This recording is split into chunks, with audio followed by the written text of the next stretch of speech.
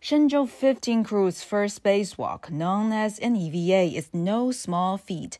It's the first spacewalk undertaken since the China space station was fully completed. It's also the first ever spacewalks for Zhang Lu and mission commander Fei Junlong. The crew have installed new equipment, including a set of extension pumps for the Mengtian Space Lab module. The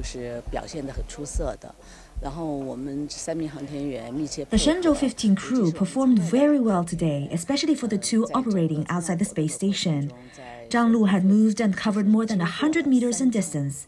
And for Fei Junlong, is the first-time spacewalking taikonaut, supported by robotic arms, has moved with large equipment while covering long distances. It's challenging. The three have cooperated well together and aced today's assignment. I would give a thumb up. Experts say Thursday's smooth operation benefited from a digital simulated spaceport on the ground, allowing virtual rehearsal of space moves. China's space station has also made new forays in extra vehicular activities this year, moving cargo.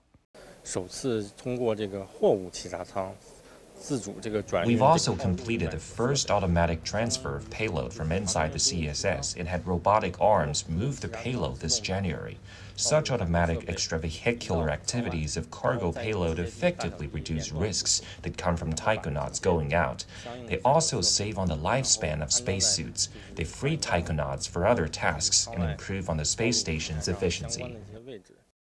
The space station entered a new 10-year-plus operation phase this year. Engineers say the operation is in great shape. The Shenzhou-15 crew arrived at China's space station last November, where they had a historical handover with Shenzhou-14 crew, officially starting the long-term manned residency at China's space station. Sun Ye, CGTN, Beijing.